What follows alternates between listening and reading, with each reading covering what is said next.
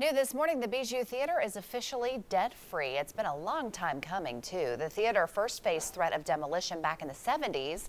Then in the 1990s, renovations put the Bijou nearly $1 million in debt. It closed in 2004, then reopened in 2005, and now it's finally out of the red thanks to new management and donations.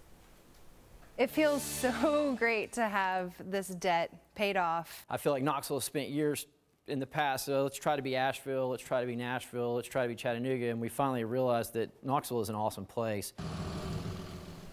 It is an awesome place. The theater will celebrate with a jubilee on August 18th. Tonight on 10 News, you can hear more about the celebration and the theater's long climb to being debt-free.